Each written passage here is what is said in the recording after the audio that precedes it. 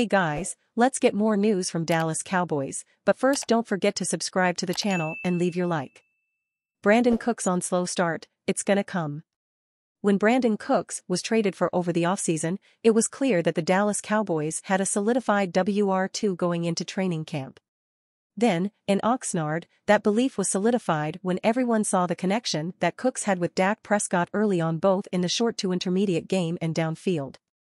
However, halfway through the regular season, the production from a second-option wide receiver has not been present. Cooks sits fifth on the team in both receptions, 17, and receiving yards, 165, through 8 games, and has failed to make a considerable impact on the offense. It's not the first time that Cooks has experienced a drought in his career. But when the drought is as severe as this one, a lot of outside noise begins to generate.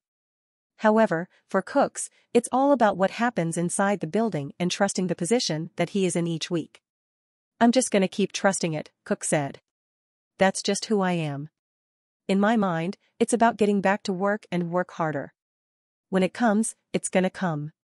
And I mean that, I really do." In other times of his career, Cooks self-admittedly was more brazen about his displeasure with not being integrated into an offense. But 10 years into his NFL career, he doesn't see any good that ever came out of that and is instead resorting to belief in the team around him. "I'm not going down that path," he said. "Early on in my career, I went down that path, and it's not good for you mentally or the guys that are around you. When I say I trust it, I trust Coach McCarthy, I trust Dak, and I trust the offense. It's gonna come, and when it comes you'll know. Being around the game long enough, you get these moments. When I say I'm not frustrated, I'm a veteran and I want to help and contribute, no doubt. But getting frustrated, all that's going to do is affect your mental and go down a route that you don't want to go down." Cooks may not be seeing the production he expected coming into 2023, but it's been the exact opposite for CeeDee Lamb, who sits top 5 in the league in receiving yards through 8 games. When asked if he expects to be fed when Lamb is targeted by a defense with bracket or double coverage, Cooks said his 2 hands will be there to do the job. "If that happens, best believe 3 will be ready." Dak, Lamb see career best run continuing in 2023. Coming out of the Week 5 loss in San Francisco, CeeDee Lamb was vocal about how he felt like he could have been integrated into that game and how it could have helped the final outcome. The displeasure led towards a conversation between Lamb and all of the offensive leaders, including Dak Prescott, Mike McCarthy, and Brian Schottenheimer, to discuss how things could be different moving forward. Since then, Lamb has rattled off 3 consecutive 100-yard games, including back-to-back performances that have each set his career high in receiving yards. For him, that conversation served as a turning point in the 2023 season for him and the offense.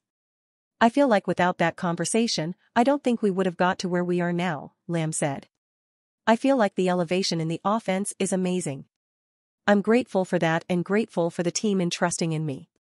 For Prescott, the conversation after the loss to the 49ers, paired with the chemistry that the two have built since the start of the 2022 season, has led to Lamb being in the top 5 of receiving leaders in the NFL in 2023. "It's a build from last year," Prescott said. "We had great numbers last year, the chemistry from there has really grown. We really got to settle in and learn each other's game and learn what we want to do and get our communication better. CeeDee is a hell of an athlete and he's a hungry competitor. That culmination of continuous reps has allowed for a consistent chemistry with Lamb and Prescott, as the two used a full offseason together to perfect their timing and connection. Nothing is necessarily different," Lamb said. "There's just a lot of time that we worked on this offseason compared to any other offseason we've had. We had the full offseason together. A lot of bonding, a lot of time together, and it's showing. The trust in each other when I'm running my route, I'm seeing him and he's seeing me. You can't beat timing. The only thing you can do is try to knock it off." It's been the added aspects to Lamb's game as well in 2023 that have allowed him to succeed with Dak Prescott throwing him the ball, succeeding in getting out of breaks, releasing off the line faster, and excelling both inside and outside. "I'm comfortable anywhere on the field," Lamb said. "Outside the numbers, inside the numbers, out of the backfield.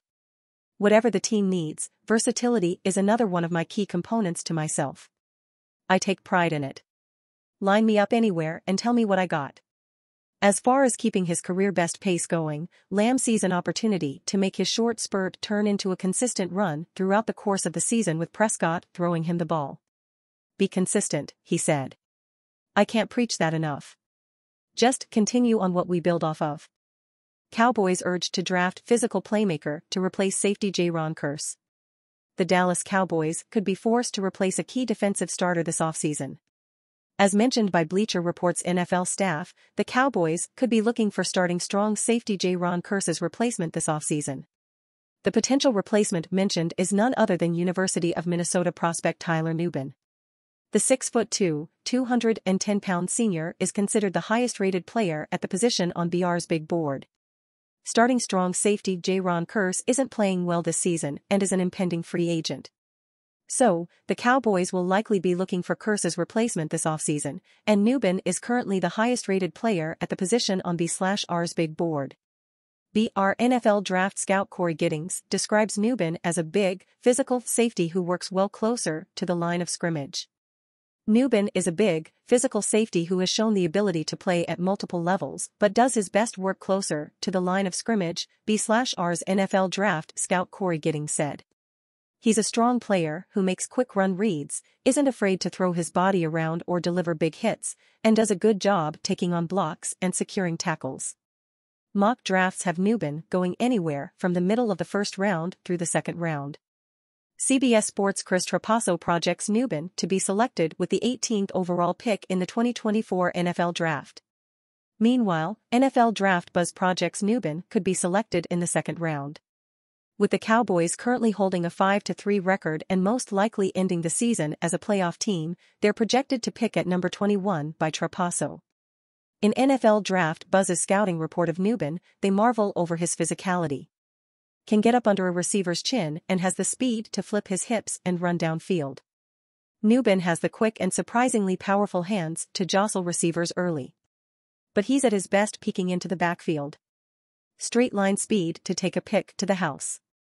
Can punish receivers with closing speed and desire to hit at max impact. The 29-year-old Kearse is completing the final year of a 2-year, $10 million deal he signed prior to the start of the 2022 season. Although Kearse has served as a full-time starter since his arrival in Dallas in 2021, his 2023 season has been a below-average one. According to Pro Football Focus, Kearse has posted a 51.9 defensive grade and 51.9 grade in coverage. Both of those grades are career lows and are a stark decline from the previous season in which he posted a 70.2 defensive grade and 63.6 grade in coverage. Furthermore, he's allowed 17 receptions on 20 targets, 85% completion rate, this season. Bleacher Report's Alex Ballentine actually wrote about how the Cowboys missed an opportunity to unload Kearse at the trade deadline. The Cowboys were mostly in position to be buyers at the deadline, but it's worth taking a look at who they could have unloaded to get a draft pick, writes Ballentine. Someone like Jaron Kearse would have been an ideal candidate. He mentions Kearse's decline in playing time as a reason for why he's likely on the way out in free agency. Earlier in the season Kearse was on the field for every defensive snap, writes Ballentine. Since the bye week, he's seen a reduction in those snaps. Donovan Wilson and Malik Hooker are playing more than Kearse, with Wanya Thomas waiting in the wings. After playing 100% of the defensive snaps in 3 consecutive games between weeks 2 and 4, Kearse has appeared in less than 74% of the defensive snaps in the past 2 games. Considering Kearse appears to be on the way, the Cowboys could find a young, suitable replacement in Nubin. And you fan, what do you think of the Tyler Nubin situation? Leave your opinion in the comments.